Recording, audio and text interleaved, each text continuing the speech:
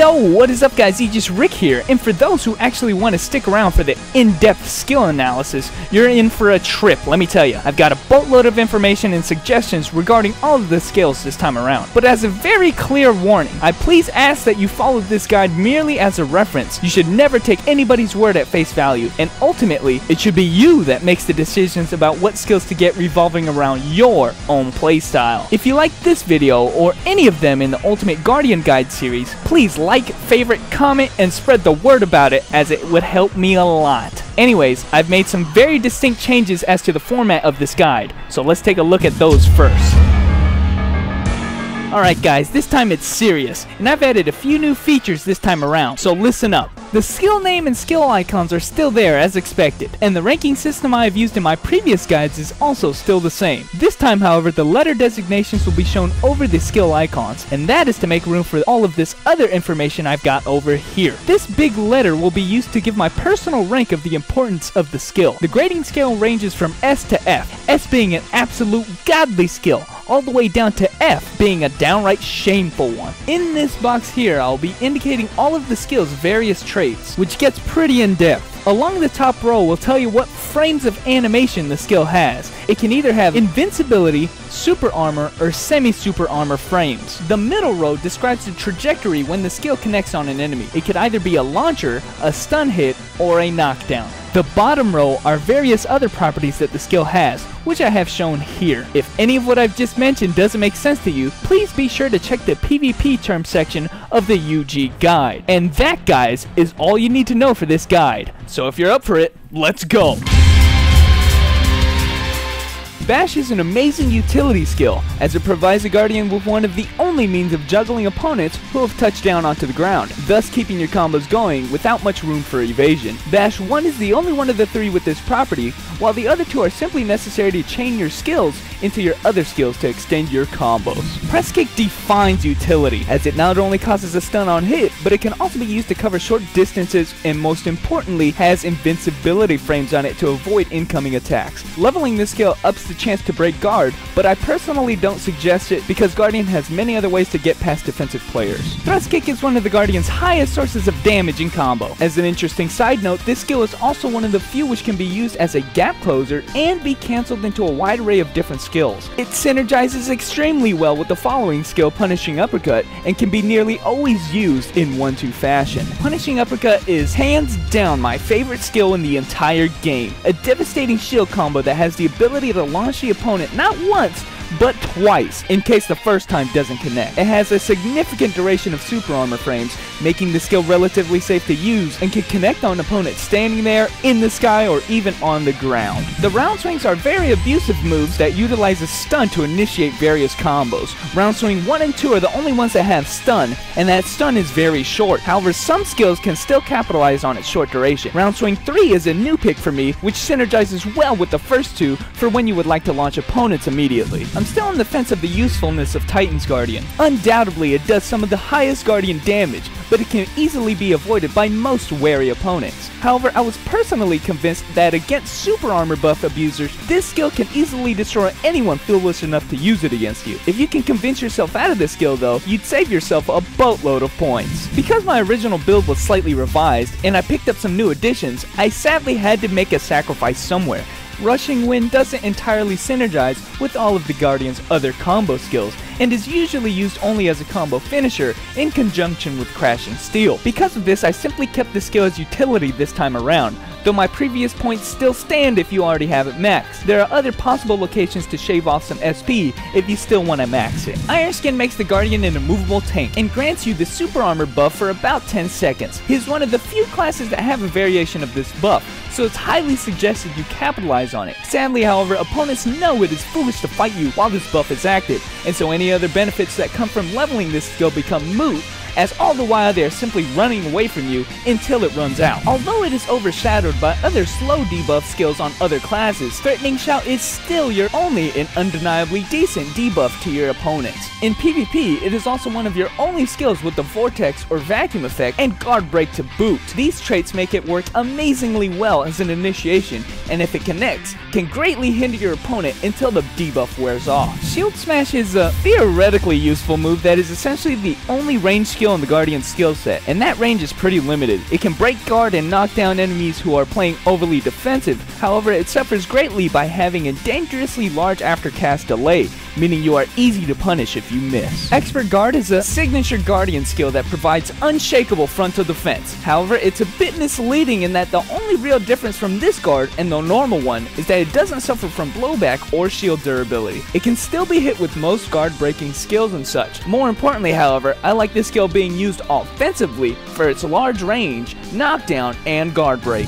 I cannot believe I didn't get this skill before, and this current level cap only makes it even more viable. Ironheart massively increases your defense against all forms of direct damage at the cost of some of your own. While it won't usually be possible to use this buff every round, it is so effective that it might actually grant you a victory where you otherwise wouldn't have gotten it. Titan Strength works well at countering the negative effects of the Ironheart buff. However, its potential as a buff does not necessarily turn the tide of battle as seriously as Ironheart. Nonetheless, extra damage is something I think can be afforded in the current build, even if I don't see it as game-changing. The move speed down is hardly an issue at all. Grab Spike serves as one of your best grabs because it can connect in almost any situation, whether it be standing, on the ground, or in the air. Its damage is especially intimidating if used early in a combo. It can also re-catch opponents back into the grab if they decide to evasive dash out of it during its animation. Be careful though, this skill sadly increases your combo hit counter at an alarming rate, making the rest of your combo do much less damage. Double Combination is a decently good skill for how safe it is if you connect. It has absolute iframe after the first hit. However, the first hit is what's most important, as it causes a significantly long stun. This skill is pivotal for utility, as it serves as one of your few stun skills. However, other than that, it is pretty negligible. Leveling this skill would be pretty wasteful, since you usually will not be hitting all hits of it. Earthquake is one of my favorite skills for punishing opponents, as it is one of the highest DPS on the Guardian skill tree. It is a bit difficult to actually connect, and often, if it doesn't, pretty easy to punish as well. To counter that, it has abusive iframe and super armor for those select situations where it's safe to use. Although it has a lot of damage, it's hard to recommend if you do not see yourself using or connecting with this skill very often. It costs you 5 points, so I figure I gotta mention it. But it is downright necessary for you to get Evasive Dash, as it is your best and sometimes only evasive to get out of combos. Check the PvP terms section of the guide if you are confused about this, or quite frankly, any terms I have used in this video.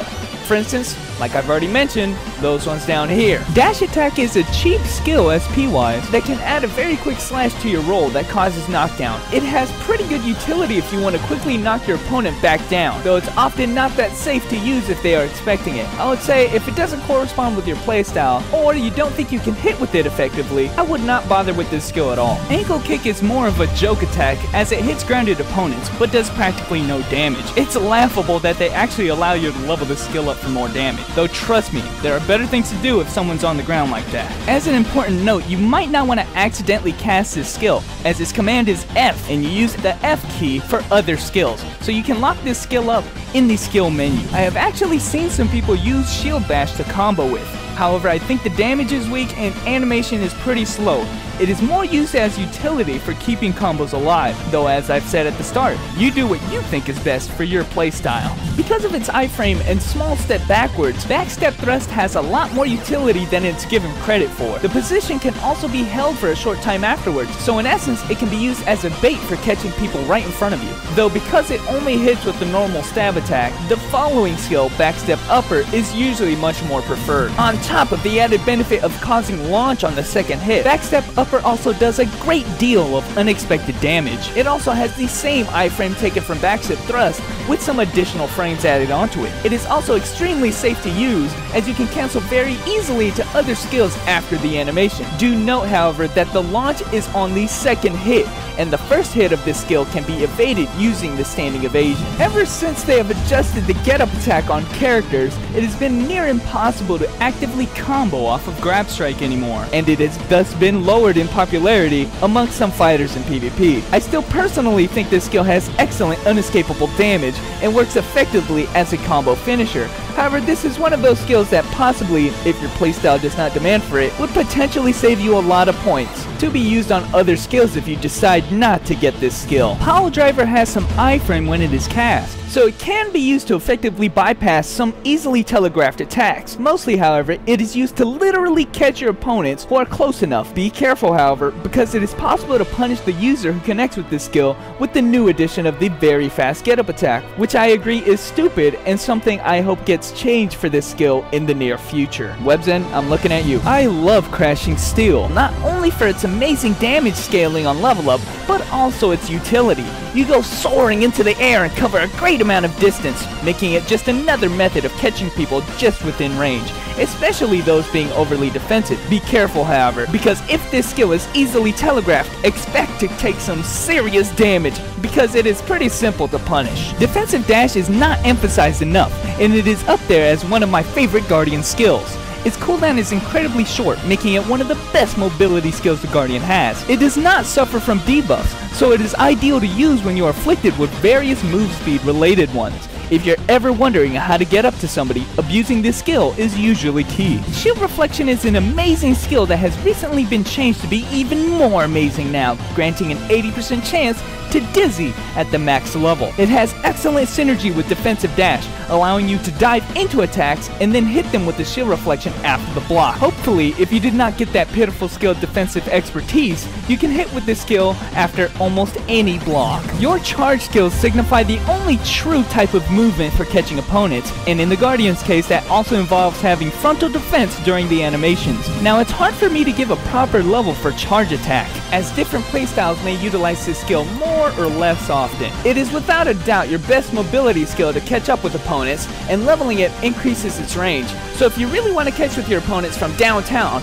by all means level it up. However, as an important note, this skill sometimes can be unsafe and may force you to accidentally use your evasive dash if you are interrupted during its animation. Again, it's kinda hard for me to suggest Breakneck Charge, as it costs a hefty 7 skill points a level and only hits one time. However, the distance that your character charges forward also goes up, so you can land the stun from further out. It is just too hard for me to suggest what to do either way, and it really corresponds with your playstyle.